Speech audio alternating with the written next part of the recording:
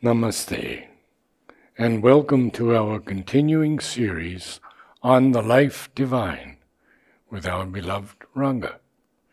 We are on page 344, beginning with the line, "It is evident that such a consciousness and will..."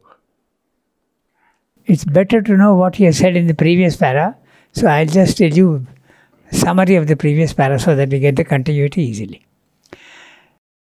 So he said in the previous para, the Supreme Spirit may be a mystery to us, but it is not an irrational freak without logic or without method. Okay? There is a method which is far. He says in another place, the Spirit uses the logic of the infinite. Man uses the logic of the finite. So, the logic of the infinite. Man sees events and judges them by the results and some incomplete data. But the forces invisible to man also contribute to the final event, which we don't see. The subtle forces we don't see. Mental reason is partial, half blind. Spiritual intuition sees the whole.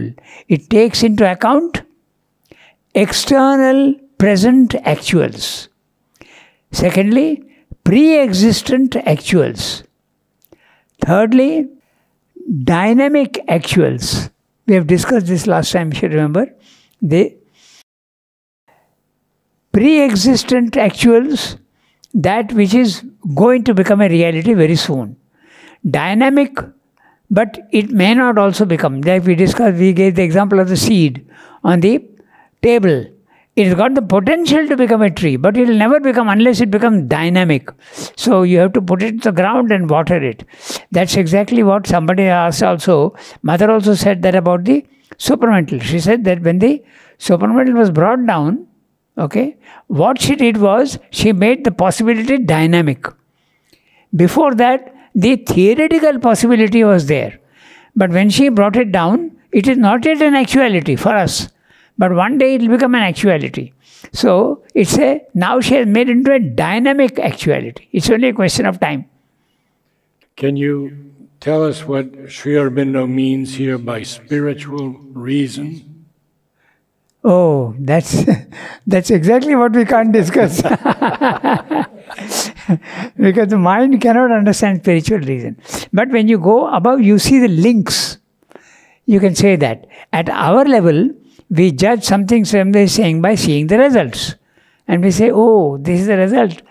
You can guess that it could have come from there, it could have come from there.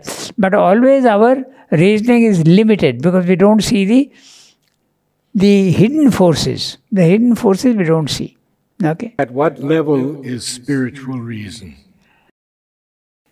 It starts from the higher mind. Ah, okay. It starts from the higher mind. As soon as you make your mind silent, your consciousness has gone outside the body-mind life and you start seeing much more. As I told you, his description of the normal mind is a candlelit room. You have to struggle to see things. You have to struggle to understand sentences instead of do. You have to struggle to understand science, medicine. You have to concentrate and think out and be guided. So you have to struggle. But when you go to the higher mind level, it's like a broad daylight. You don't have to struggle. The galley slave labor, he uses the word galley slave labor of the mind disappears. It's all there. All you have to do is to look. Okay? That's the higher mind, the characteristic of the higher mind knowledge. It's a broad daylight. So, dynamic actuals.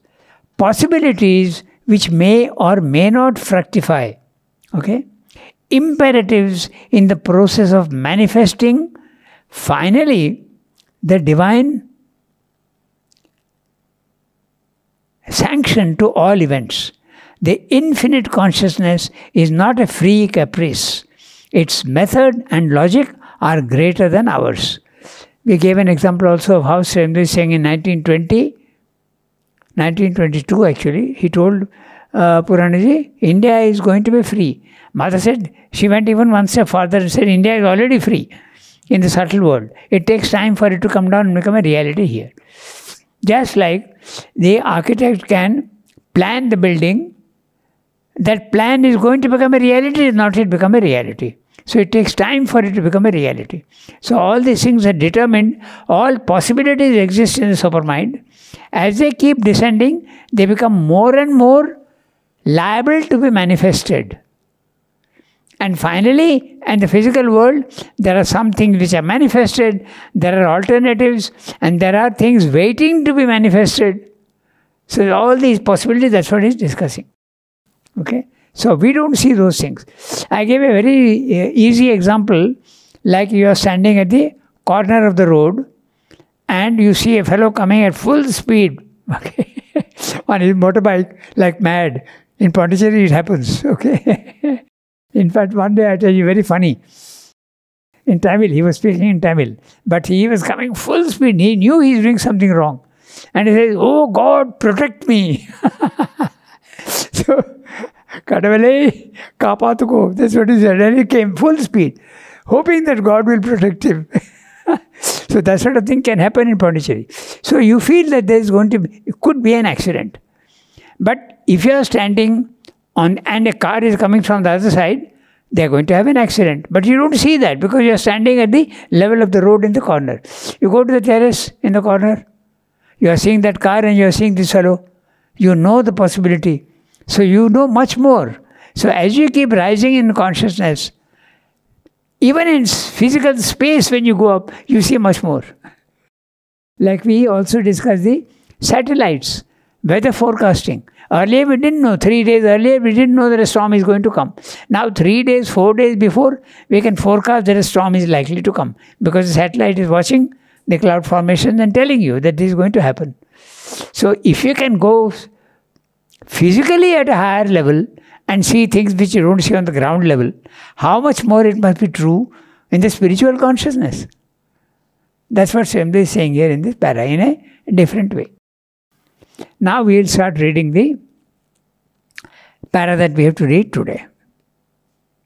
It is evident that such a consciousness and will need not act in harmony with the conclusions of our limited reason or according to a procedure familiar to it and approved of by our constructed notions or in subjection to an ethical reason working for a limited and fragmentary good. So, two things he is talking of. Constructed notions, all our thoughts are constructions. We have to think, and in Indian philosophy we say that the mental substance, when you think of something, when you think of a mountain, your mental substance is arranging itself in the shape of a mountain. Then you understand. So it's a construction, and that construction can dissolve also. In fact, very often it dissolves. When we are not concentrated and all sorts of ideas come in, these constructions are coming in, helter-skelter, and then, but we have to learn to concentrate. So that is one possibility, the constructed notions. Or in subjection to an ethical reason, you have an idea of what is good and what is evil. You have an idea of what is virtue and what is sin. But these are all artificial constructions, because what is virtue in one country need not be virtue in another country. Okay? It's very simple. In some countries you have monogamy, which is supposed to be a very virtuous affair. In other countries you have polygamy, and that's also acceptable. So these are all virtues, sins, good, evil. These are all very, very ethical ideas which are very, very artificial. And that's why they are constructions in the mind, and when you go up to a higher level, they have no validity. Okay, that's what he's saying. So, the spiritual consciousness does not act according to our mental constructions and our ethical ideas, ethical, moral ideas. Working for a limited and fragmentary good. So, Swamdev is admitting that morality, there is an element of goodness in it, and but it is limited and fragmentary. It might and does admit things deemed by our reason irrational and unethical because that was necessary for the final and total good and for the working out of a cosmic purpose. So, those things which we consider bad are also taken into consideration by the divine. There is construction and destruction all the time, and we think that destruction is bad, but there is nothing bad about it. And when new construction has to take place, there has to necessarily be a destruction before, so that a new construction can take place. So many examples are there. A forest fire, a flood, it's so destructive, but it enriches the soil. The floods, then the forest fire, the useless weeds and all that get destroyed and new life comes up. So everywhere there is this process. So what we consider sometimes, that's why Ramayana and Mahabharata also, there are many stories where even the avatars, okay, they are doing things which we consider to be sin. But that's the whole idea, that what you consider sin is not necessarily sin. It is seen from a totally different point of view. Okay? I can steal something. I can steal a piece of bread, that famous Les Miserables, the story of Les Miserables. You steal. From the moral point of view, it is very bad. But my intention is, I don't want to steal for myself. I am going to feed a poor man. Intention is good. So, it's not a bad thing at all. It's very simple. Okay? Fragmentary good. It might and does admit things. What is the it? The spiritual consciousness. Things deemed by our reason irrational and unethical because that was necessary for the final and total good and for the working out of a cosmic purpose. I take you back to the sentence where he says, error is the handmaid of truth. If you don't make a mistake, then you will never know what the truth is. If I am going in a forest and there are two roads, I go on one, I find out it's a mistake, I take the other one. So I learn by mistakes. All error is only a handmaiden, he says, of truth. So we should look down on failure, we should look down on error. Okay, so that's what he's saying. What seems to us irrational or reprehensible in relation to a particular set of facts, motives... Partial set of facts. What seems to us irrational or reprehensible in relation to a partial set.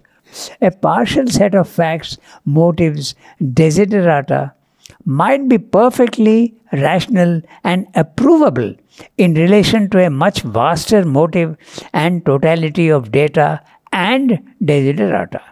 So, that which is desirable, is desiderata, he has gone back to the desideratum, desiderata, that which is desirable. Okay, so reason with its partial vision sets up constructed conclusions which it strives to turn into general rules of knowledge and action, and it compels into its rule by some mental device or gets rid of what it does not suit, what does not suit with it. That's Srimto's English. I am reading that sentence again. Reason with its partial vision sets up constructed conclusions which it strives to turn into general rules of knowledge and action, and it compels into its rule by some mental device or gets rid of what does not suit with it. Which the divine consciousness does not do. It takes into consideration all the viewpoints. Sometimes which we don't approve of, we don't consider, we throw it away. Okay. Does not suit with it. An infinite consciousness would have no such rules. It would have instead large intrinsic truths governing automatically conclusion and result, but adapting them differently and spontaneously to a different total of circumstances, so that By this pliability and free adaptation, it might seem to the narrower faculty to have no standards whatever. That's interesting. All morality and reason have standards. It has to be logical. It has to be moral. But there are no standards. We can go back to that famous sentence of the Gita. Okay? It says, Sarva dharman parityaja mamekam sharanam braja. Give up all standards of conduct and depend on me alone. So no standards of conduct at the highest level. The divine decides for you what has to be done. There is an echo of that here in this one. No? Adapting differently and spontaneously to a different total of circumstances, so that by this pliability and free adaptation, it might seem to the narrower faculty to have no standards whatever. In the same way, we cannot judge of the principle and dynamic operation of infinite being by the standards of finite existence. What might be impossible for the one would be normal and self-evidently natural states and motives for the greater, freer reality. It is for this that makes it. It is this that makes the difference between our fragmentary mind consciousness,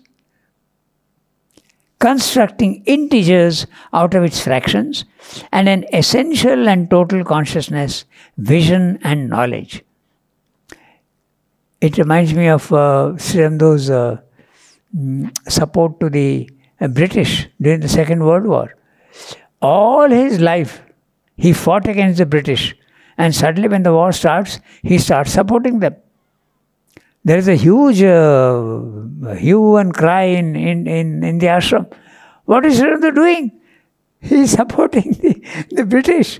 But he could see from a higher point of view other things which the normal people could not see. No? He says there are bigger issues. So he had to do that. So what knowledge is there actually in the world of any true value? Hardly. Yeah. In fact, there is partial truths are there. Yes. And as we discussed, at every level, there are truths which are valid. Morality is valid if you are living in the body-mind life. It's valid. But when you go above, those standards go on changing. It's very similar to laws in countries, different countries. Different countries have different laws because they have different conditions. Yeah? So, different conditions, different climate, different plants, different food. Everything is different.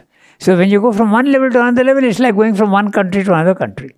They are changing. So your question is, what is the ultimate truth in the physical world? There isn't any. There isn't any. Exactly. So you have to go to get the highest one. There are reflections of that. Mm-hmm. There are distorted reflections in the lower worlds.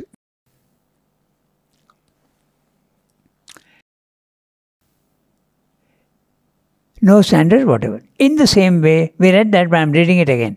In the same way, we cannot judge of the principle and dynamic operation of infinite being by the standards of finite existence. What might be impossible for the one would be normal and self-evidently natural states and motives for the greater, freer reality. It is this that makes the difference between our fragmentary mind consciousness constructing integers out of its fractions and an essential and total consciousness, vision and knowledge. So, we are trying to construct integers, full numbers out of fractions. We are seeing only fractions. We don't see the reality, total reality. So, it is not indeed possible, so long as we are compelled to use reason as our main support, for it to abdicate altogether in favor of an undeveloped or half-organized intuition. So, without developing your mind, you go to the higher level, then there can be confusion. You have to Double promotions are not possible. That's what he's saying. Okay, so half organized intuition. So, but it is imperative on us, in a consideration of the infinite and its being and action, to enforce on our reason an utmost plasticity and open it to an awareness of the larger states and possibilities of that which we are striving to consider. It will not do to apply our limited and limiting conclusions to that which is illimitable. If we concentrate only on one aspect and treat it as a whole, we illustrate the story of the blind men and the elephant. Each of the blind inquirers touched a different part and concluded that the whole animal was some object resembling the part of which he had had the touch. An experience of some one aspect of the infinite is valid in itself, but we cannot generalize from it that the infinite is that alone, nor would it be safe to view the rest of the infinite in the terms of that aspect and exclude all other viewpoints of spiritual experience. Okay? So what he's saying is very clear. Somebody sees that the physical world is unreal, it's okay for you, but that's not the only entire truth. Somebody else sees the personal aspect of the divine and says that is the only truth. Not true. You see the impersonal aspect of the divine, and this many people say. Buddhists and even Satguru says that, Jiddu Krishnamurti says that. There is no God. There is no personal God. There are only planes of consciousness. Impersonal planes of consciousness. You get knowledge, there is love, there is freedom, there is peace. There may even be power, but there is nobody. So, different things. So, what you experience one side, you insist that that's the only truth. So, there is warning against that.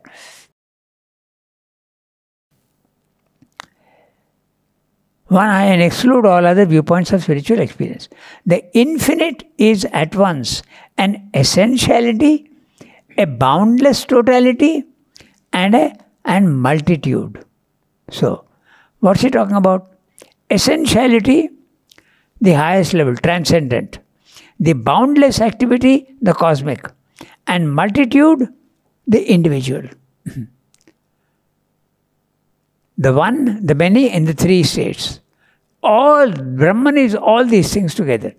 Not only that. He is not only transcendent. He is not only cosmic. He is not only individual.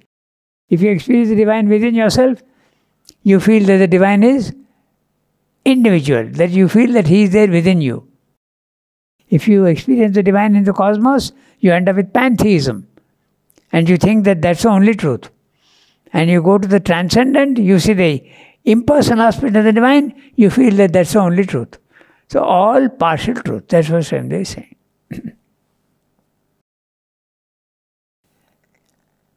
And exclude all others. The infinite is at once an essentiality, a boundless totality, and a multitude. I am trying to see whether the image of the seed can be helpful. The seed is essentially the tree, and it can sprout and start having leaves and fruits and flowers and all that, and finally it produces any number of fruits if you want. So in a certain sense you can say that. But actually he is referring here to the transcendent, the cosmic, and the individual. Okay? So all these have to be known in order to know truly the infinite. To see the parts alone and the totality not at all, or only as a sum of the parts, is a knowledge, but also at the same time an ignorance. To see the totality alone and ignore the parts is also a knowledge, and at the same time an ignorance. For a part may be greater than the whole, because it belongs to the transcendence. To see the essence alone, because it takes us back straight towards the transcendence and negate the totality and the parts is a penultimate knowledge. But here too, there is a capital ignorance. A whole knowledge must be there, and reason must become plastic enough to look at all sides, all aspects, and seek through them for that in which they are one. This last bit we will see again, because we will identify each one what he is saying. To see the parts alone and the totality, not at all, or only a sum of the parts, is a knowledge, but also at the same time an ignorance. So, to see the parts, take medicine, okay? I see the stomach, I see the heart, I see the liver, I am seeing, and I am even seeing all the, and not the totality at all. Okay, that's what the specialist does. He knows only about the heart, he knows nothing about the liver, he knows only about the brain, he knows nothing about the nerve system. So that's a knowledge, but it's not a totality. You ignore the totality. But to see the totality without seeing the parts is also an ignorance, Srindu is saying. The other example is also we can see when I am in the physical world here, I am seeing all these things. I am seeing you, I am seeing you, I am seeing you. I sit in a rocket and go up. I see the globe, but I don't see you anymore. I see the totality, but I am not seeing the details. So that again is an ignorance. That's what he's saying. So you must be able to see both. You must be able to see the parts as well as the... So you must see the essentiality, you must see the totality, and you must also see the parts. That's why Srindu's philosophy is the integral philosophy. That's what he said. Otherwise you know the divine only in parts. Okay? To see the totality alone and ignore the parts is also a knowledge, and at the same time an ignorance. For a part may be greater than the whole because it belongs to the transcendence. To see the essence alone because it takes us back straight towards the transcendence and negate the totality and the parts is a penultimate knowledge. But here too, there is a capital ignorance. So, it's very clear what he's saying. You have to see all the things. Essentiality, totality and parts. Okay. A whole knowledge must be there, and the reason must become plastic enough to look at all sides, all aspects, and seek through them for that in which they are one. And what is that? That's a supermind. So long as you are in the, either in level 1, you are identified with body, mind, life, or you are in level 2, the spiritual planes of consciousness, you are seeing only parts and partial truths. You go to the supermind, you see all together. That's why he stress of going right up to the supermind and manifesting it in the world. Thus too, if we see only the aspect of self, this theory, what he has discussed here, now he will apply to the Brahman, Purusha, Ishvara, Maya, Prakriti, Shakti. That's what he is going to do now. Thus too, if we see only the aspect of self, we may concentrate on its static silence and miss the dynamic truth of the infinite. I'll read the whole para and then we'll come back to it. If we see only the Ishvara, we may seize the dynamic truth but miss the eternal status and the infinite silence, become aware only of dynamic being, dynamic consciousness, dynamic delight of being, but miss the pure existence, pure consciousness, pure bliss of being. If we concentrate on Purusha Prakriti alone, we may see only the dichotomy of soul and nature, spirit and matter, and miss their unity. In considering the action of the infinite, we have to avoid the error of the disciple who thought of himself as the Brahman, refused to obey the warning of the elephant driver to budge from the narrow path, and was taken up by the elephant's trunk and removed out of the way. You are no doubt the Brahman, said the master to his bewildered disciple. But why did you not obey the driver Brahman and get out of the path of the elephant Brahman? We must not commit the mistake of emphasizing one side of the truth and concluding from it or acting upon it to the exclusion of all other sides and aspects of the infinite. The realization, I am that, is true, but we cannot safely proceed on it unless we realize also that all is that. Our self-existence is a fact, but we must also be aware of other selves, of the same self in other beings, and of that which exceeds both own self and other self.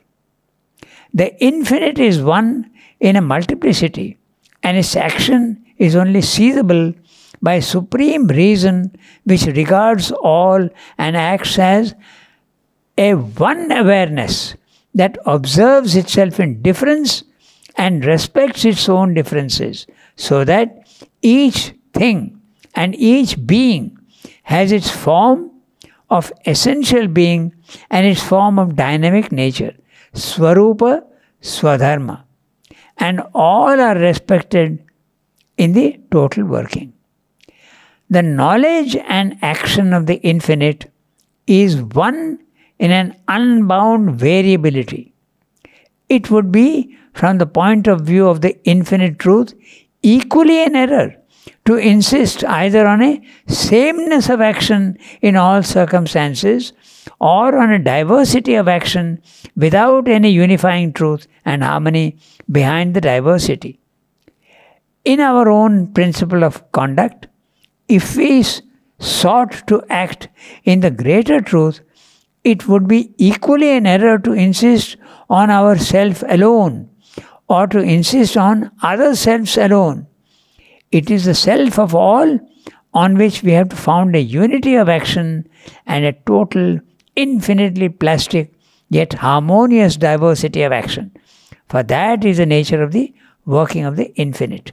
Yeah, it's a very interesting para.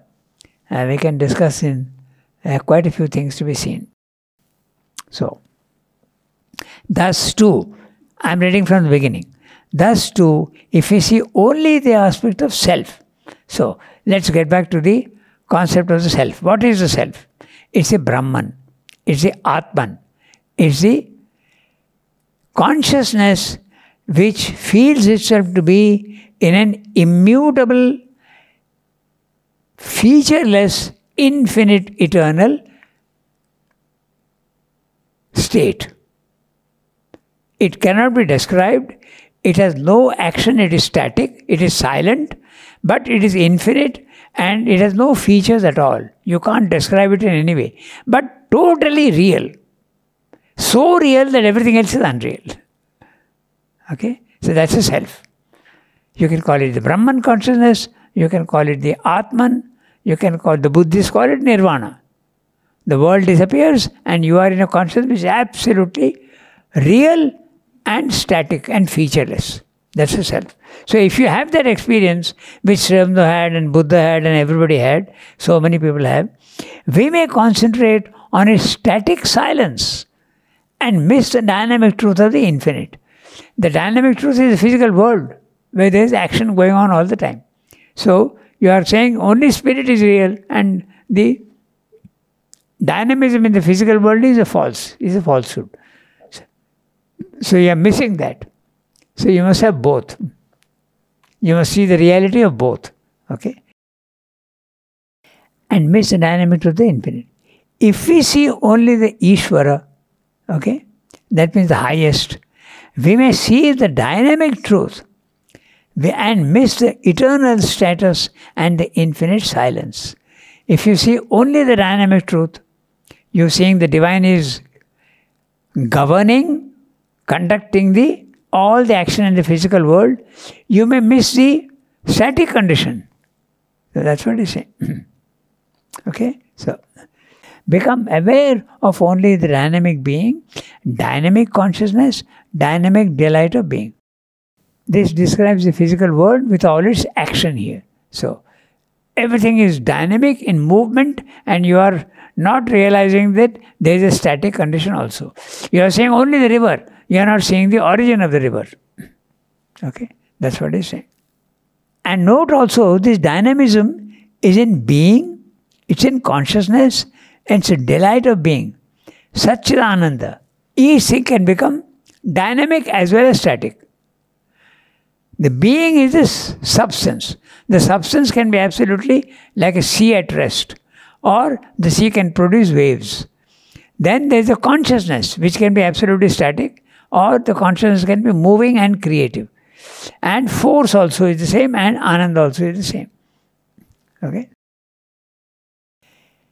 If we concentrate on Purusha Prakriti alone, we may see only the dichotomy of soul and nature, spirit and matter, and miss their unity. He is talking of the Sankhya philosophy. When you go to the spiritual planes of consciousness, the level 2, okay, you see that there is a consciousness which is static, that's a Purusha, and you see a force which is active in the physical world. Both are real, but they seem to be separate. They don't seem to have any connection. Even if there is a connection, they are two and not one. Whereas the truth is, at the highest level, they are one. Sat, Chit, Ananda, Chit, Shakti are one at the highest level. That's the symbolism of the Ardhanarishvara. In our Indian temples, we have figures where half male, half female. Shakti and Chit are one. They are not separate at the highest level. At the lower levels, you see them as two separate things. Even in the physical world, there is the knowledge and will are separate. Knowledge is an aspect of Chit, and will is an aspect of force. But they don't seem to always go together hand in hand. I may have the knowledge of something, but I may not have the will to do it. I may have the will to do something, I may not have the knowledge. So that's exactly what he's saying. Okay, so if we concentrate on Purusha Prakriti alone, we may see only the dichotomy of soul and nature, spirit and matter, and miss their unity. In considering the action of the infinite, we have to avoid the error of the disciple who thought of himself as the Brahman, refused to obey the warning of the elephant driver to budge from the narrow path, and was taken up by the elephant's trunk and removed out of the way. This is an image which Ramakrishna gave. It is his image, and he explained this in this way. So the disciple who is hurt because he is thrown by the elephant, he goes back to his guru and tells him, "What did you teach me? That everything is Brahman." So then the guru tells him, "You thought of yourself as the Brahman, but why did you think of the elephant also as the Brahman, and the elephant driver also as the Brahman?" So that's the totality. Okay, so you are no doubt the Brahman, said the master to his bewildered disciple. But why did you not obey the driver Brahman and get out of the path of the elephant Brahman? We must not commit the mistake of emphasizing one side of the truth and concluding from it or acting upon it to the exclusion of all other sides and aspects of the infinite. The realization, I am that, is put in double quotes because that's a Upanishadic statement. Soham asmi, I am that. And there is another one also which is Tat Tvamasi, you are that. And what is that? God. But when you use the word God, it becomes personal. So it is Satchidananda. God in the impersonal way. That's what you are, essentially. Okay? It's true, but we cannot safely proceed on it unless we realize also that all is that. Not only I am that, but you are also that. And everything else also is that. Stones, trees, animals, everything is also that. Okay? And now he is saying something interesting. The infinite is one in a multiplicity, and its action is only seizable by a supreme reason which regards all and acts as one awareness, as a one awareness, and that observes itself in difference and respects its own differences. So, he is describing the second status of the supermind. The second status of supermind is, the first status is, the sea is at rest. No movement, nothing, it's one. You see only the oneness. In the second status of supermind, the sea starts making waves. But the waves are not waves, but swells only. You start seeing the beginning of movement and action and multiplicity. The third level is, each wave is now forgetting that it is part of the sea. So he is referring to that. Okay? So there is a consciousness where you see the oneness, you see the whole sea, and you see also the waves, and you realize that these are all waves of one sea. All bodies, your body, my body, is all ultimately matter. So I am seeing that it is all, there is a oneness. Matter is the reality. But parts also, bodies also are real. So form is real, and the origin of all forms also is real. That's what he's saying. Which regards all and acts as a one awareness that observes itself in difference and respects its own differences. So that each thing and each being has its form of essential being and its form of dynamic nature, Swarupa and Swadharma. Now we can have a brief discussion on Swarupa and Swadharma. Swarupa is Swarupa, your own form, your own nature. So, that is, when the divine is creating, the one is becoming the many, he creates many souls. Each soul is essentially the divine, but takes on a different nature. So there are infinite natures. Each one has got a nature which is peculiar and singular only to himself. Your nature will not be replicated anywhere else in detail. So you are unique. It's one possibility of the infinite manifesting itself in the universe. That's your nature, Swarupa. But when you come down into the physical world, with that nature you have a work to do here, that's your Swadharma. That's what you have to do. You have to know both. You must know what you are essentially and the work that you are doing here in the physical world. This idea of Swarupa and Swadharma is expressed in the in our Indian scriptures as the caste system. It's called the Varnashram. Okay, the thing is this: different natures are there, combinations of different natures. But if you ultimately see, it all boils down to only four.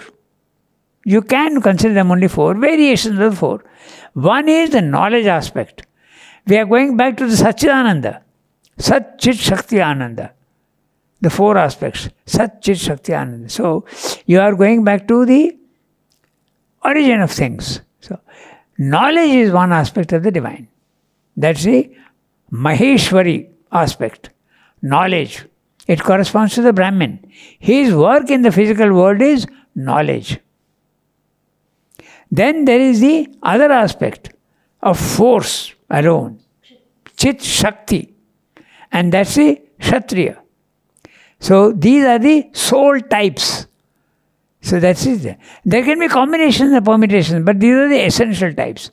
The other one will be neither knowledge nor force only, but wealth, production, beauty.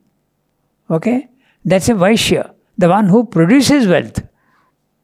Okay? And variety. So his nature would be one of generosity and going on creating wealth and splendor and beauty. That's a Vaishya. And finally you have the aspect of modesty, service, okay, humility, and that's a Shudra. So all these can have a divine realization, and that's the Swabhava and the Swadharma. So the Swadharma boils down to these four. There can be infinite combinations of all these things. So that's the idea of Swabhava and Swadharma. You must know both. That's what Swami is saying. Okay? It's interesting, we can immediately see that Mother and Srimada were both divine. But did they have the same nature? No. Mother was more into painting, into music. And Srimada was more into literature, poetry. Totally different. Okay, so all respect in the total. The knowledge and action of the infinite is one in an unbound variability. So, total freedom. It would be, from the point of view of the infinite truth, equally an error to insist either on a sameness of action in all circumstances or on a diversity of action without any unifying truth and harmony behind the diversity. So, you feel that divine nature means everybody must be the same. No, not at all. The divine can manifest himself in so many aspects. That's what he is discussing. Okay. He gives the example of the orchestra. 100 instruments all playing different things, but no disharmony at all. Perfect harmony. Okay, so equally error insists on sameness of action in all circumstances or on a diversity of action without any unifying truth and harmony behind the diversity. So there is the diversity and yet there is a oneness. This is seen in all the species. Every species there is a oneness. Okay, take the cat family. Catness is a oneness. But each cat is different. Different color, different size, different nature. So that's what he's saying. You must do both. Okay. In our own principle of conduct, if we sought to act in this greater truth, it would be equally an error to insist on our self alone or to insist on other selves alone. So, on our self alone, you are ignoring the others. But the other thing, that I am doing everything only for others and I reduce myself to a zero, that also is wrong. That's what he is saying. In Life Divine, he says in one place, when you look at the universe, you see yourself to be nothing. Just one small atom. But it's equally a mistake to think that you are insignificant and you have no significance. Because you are the finite housing the infinite in yourself. So, you must take care of both. Yourself, yes, you must develop yourself. But you must also see that others also are equally yourself when you have your cosmic consciousness. So, neither should be too self-centered, nor should you be too outward going. That's what he's saying. So,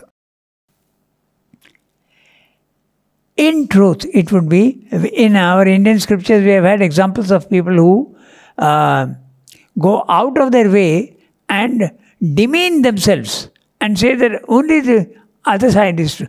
And what others are saying is true and what I will do. But that's a mistake. You must also have your own fixity and your own thing, but you must not insist on it. You must also be able to see other people's points of view. That's what he said. In our own principle of conduct, if we sought to act in this greater truth, it would be equally an error to insist on our self alone or to insist on other selves alone. It is the self of all on which we have to found a unity of action and total, infinitely plastic, yet harmonious diversity of action. Harmonious diversity of action. For that is the nature of the working of the infinite. So, 2 paras. We stop here yes, today. I think so. Namaste all. Thank you, Ranga.